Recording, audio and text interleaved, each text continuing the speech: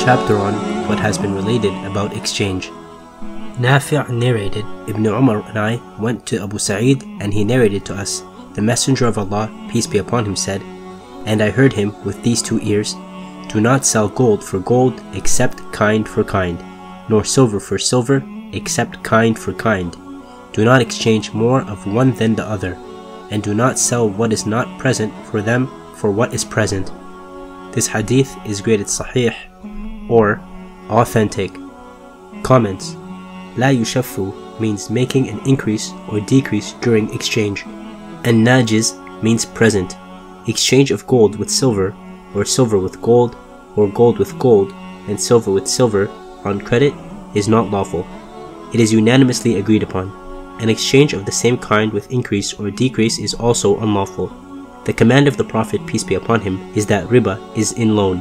It means taking a loan and returning it with increase in it.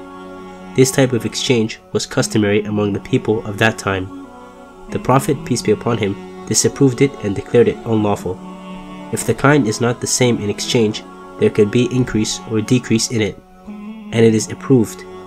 But if the deal of exchange is on credit, it is unlawful. Ibn Umar narrated, I would sell camels at al-Baqi', so I would sell them for dinar, but take in place of them dirham, and I would sell for silver and take dinar in its place. So I went to the Messenger of Allah, peace be upon him, and found him leaving the house of Hafsa. I asked him about that, and he said, there is no harm in that when it equals the price.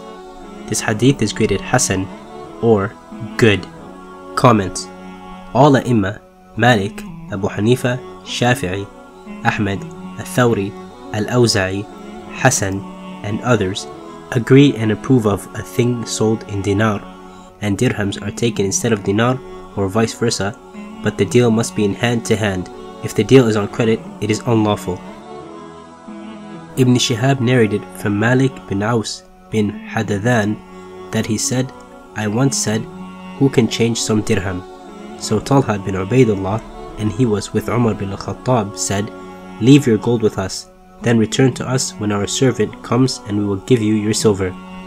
Umar bin al-Khattab said, no, by Allah, either give him his silver or return his gold to him.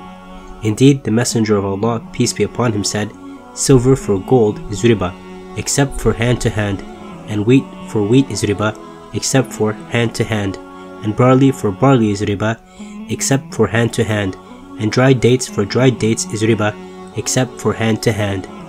This hadith is graded sahih or authentic. Comments.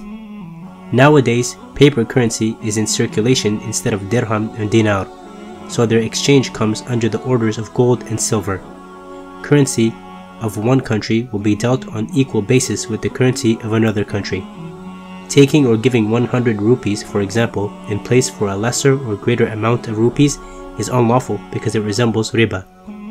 The currency of different countries can be exchanged with increase or decrease, as in the exchange of dollar or pound or rial. This exchange is lawful because the kind is not the same. This exchange will be hand to hand and not on credit.